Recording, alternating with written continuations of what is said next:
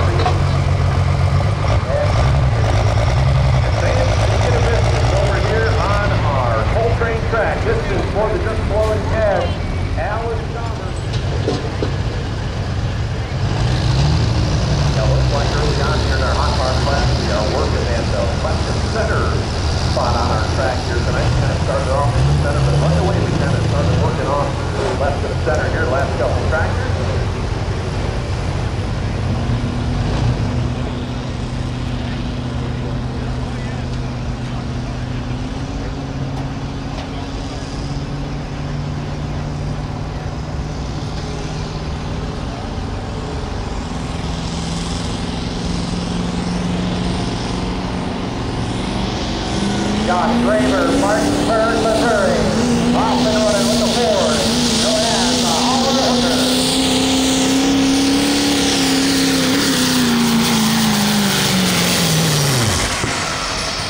So far, that first distance is 3:40.14 as we just did that high water mark. There's no question. And we are now on third of the way to our next 12. All right, so this is the undertrack. So again, it comes in 324.08. 324.08 fans. Once again, measuring with a laser. Laser set up at the end of the track. We'll shoot that laser off at the starting line as well as at the finish line to give us our distance. So we will measure here tonight up to 1/100th of a foot. Now we can measure up to 1,000th of a foot if we do need to, and so we have a tie situation.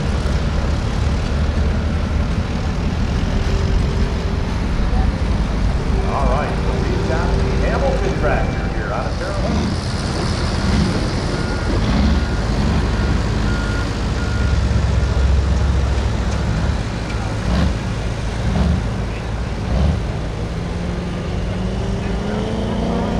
American Ryan on the starting line. The full distance for Josh Draver was 3:23 and 64. That's putting him in the number 3 position.